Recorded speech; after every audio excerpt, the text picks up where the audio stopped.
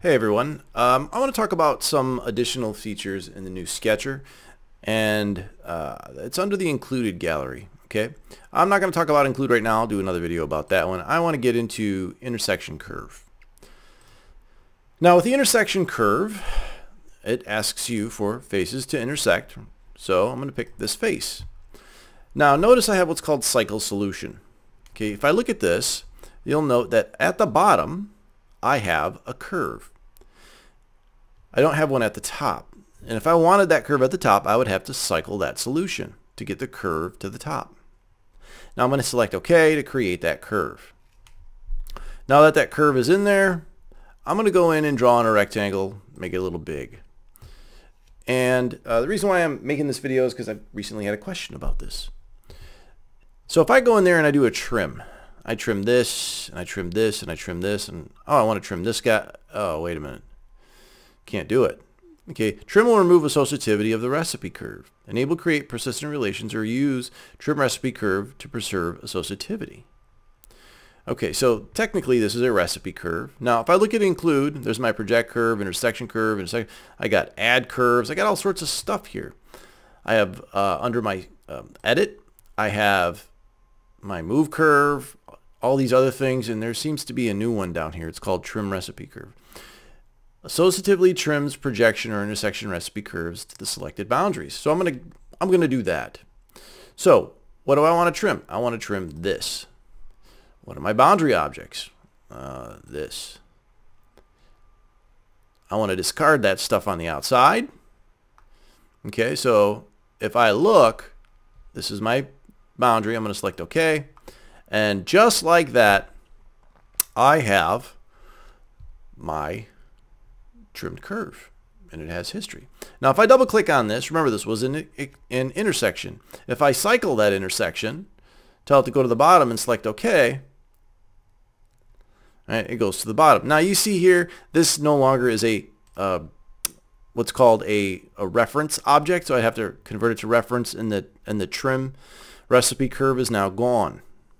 All right, so all right, a little bit of instability there, which is fine, not a big deal. I'm going to undo that, I'm going to undo that, and I'm going to undo this, and I'm going to go back to there. Now, another thing that you could have done is you could have turned on create persistent relations. Now this is a little easier than trim recipe curve.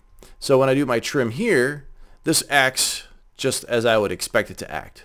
Okay? But you have to turn on the relations over here.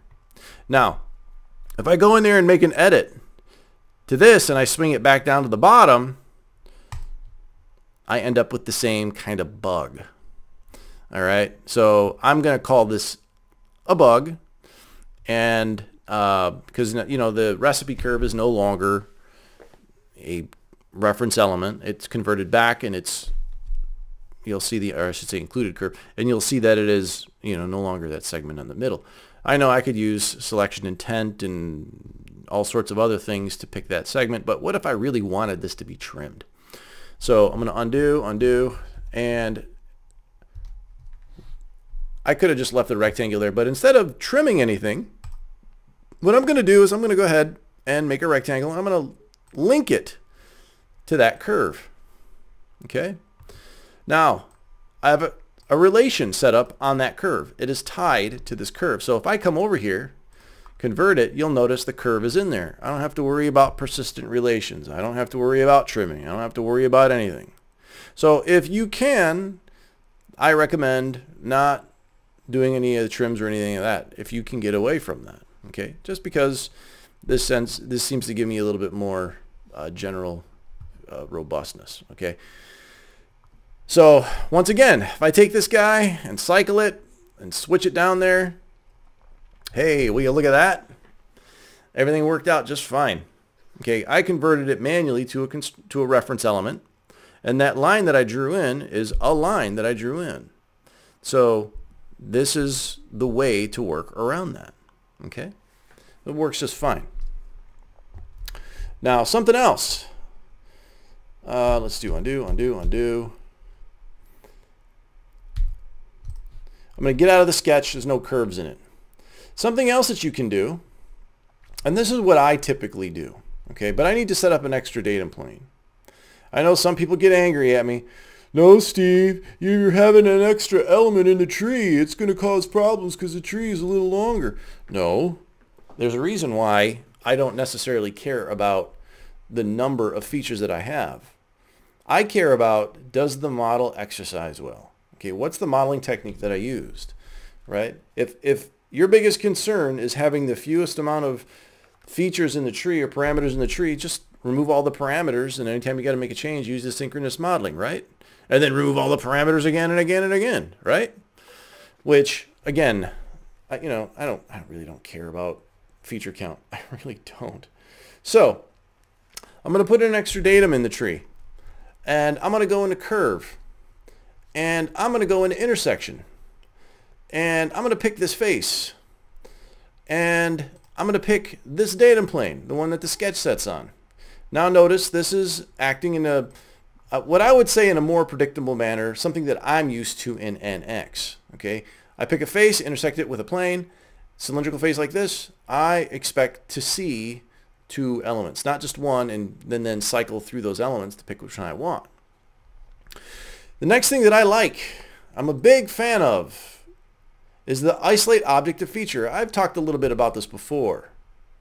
So with this, I'm going to pick this feature. Remember, this feature has two objects in it.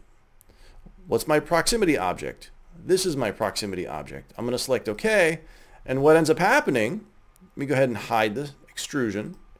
Right? There's my intersection, and there's my isolate. So I'm going to hide the intersection. This, my dear friends, is a very stable element. I don't have to cycle anything. I don't have to worry about normals changing or vectors swapping out on me. Oh, whatever. I don't, because this is always going to be up here based off of the proximity to this plane. If I change this plane and I move this down here somewhere, guess which one of those is going to come up? So I'll do the same thing. I'll bring it back up again.